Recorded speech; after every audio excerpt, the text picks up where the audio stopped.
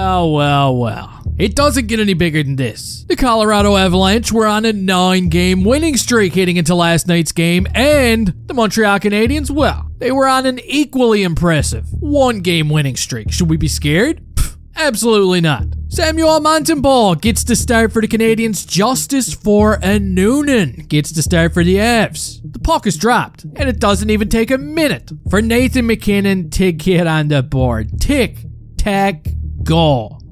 Man, he makes it look easy. Caden Gooley was trying to take away the pass, but look at everybody else. Come on. But only 9 seconds later, Nick Suzuki's gonna answer right back. He's gonna out-muscle Mittelstadt and just slip one between the legs of a Noonan. And honestly, I don't even know what this guy was doing. Talk about stiff looking. He's just standing there like a freezer-burnt french fry. That's goal number 29 for Nick Suzuki, and Slafkovsky picks up an assist, and we're going to talk about that one towards the end of the video.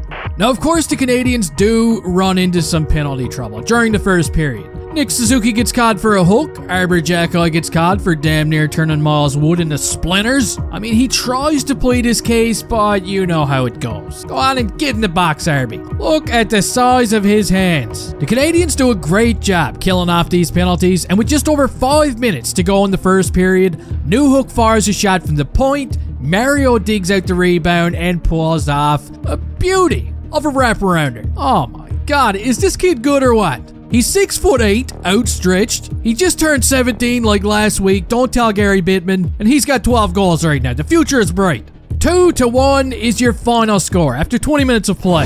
The shots on goal are also pretty even. Now we're going to move on to the second period where Mikko Rantanen is going to spin. He's going to shoot. And he's going to hit one of these stupid digital ads on the boards. And you know what? I kind of felt bad for this guy last night. He played a really good game, but just kept missing his target. And you want to know who else I felt bad for?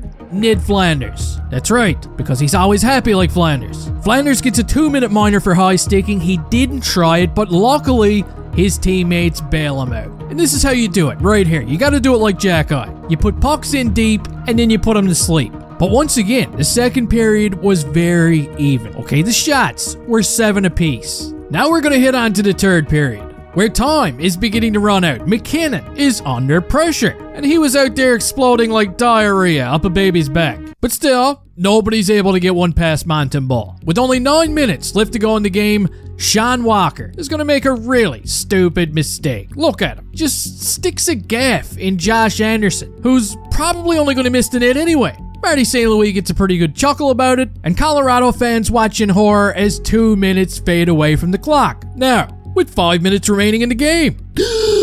No way. Is that Sean Walker up to it again? Yes.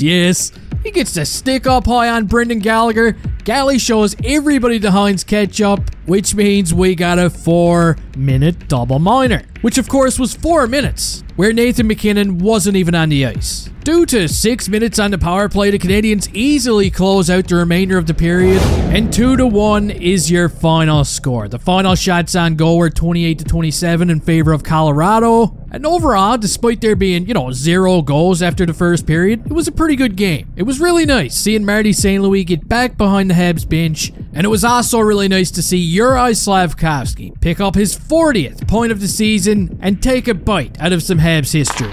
I mean, it's almost hard to believe that he's the very first teenager in Habs history to pick up 40 points in a season, but still, it does kind of make sense because obviously when the Canadiens were a wagon back in the golden years, teenagers weren't very common anyway. But he's got 40 points. He's the best 19-year-old kid that I can remember playing on the Canadiens in my lifetime. He's also on an 8-game point streak right now, his second 8-game point streak of the season, and I absolutely love it. So you can go ahead and let me know your thoughts down in the comment section. Please don't forget to Sean Walker that like button before you leave here. And hey, I'll see you next time.